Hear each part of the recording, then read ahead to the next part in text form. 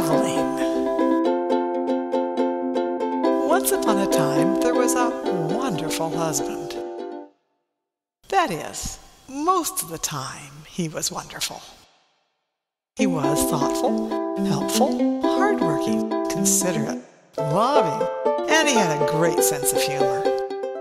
But when he got behind the wheel of his car, a subtle change began. A slightly feral look appeared around his eyes. His wife didn't mind that. What she did mind was when she said, "Dear, I need to use the bathroom.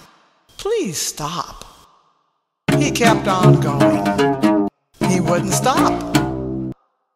Even on long trips, he kept on going. On one trip, his youngest daughter made up a song. "I am hungry, I am thirsty, I need to go to the bathroom. I am hungry, I am thirsty, I need to go to the bathroom." Thank goodness he had to refuel. One day, his wife happened to give him an advance notice. "Dear, in about 30 minutes, we'll need to use a bathroom. Can you find one for us?" Immediately, a subtle change began.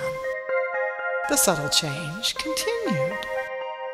And in exactly 29 minutes, he stopped. His wife thought, "At last, a way to get him to stop."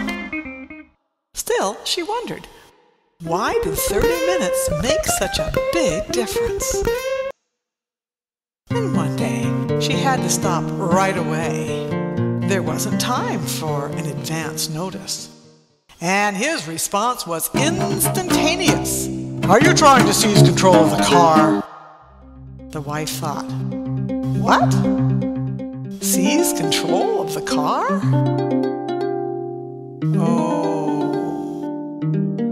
To her, the car was transportation. But to him, the car was his territory.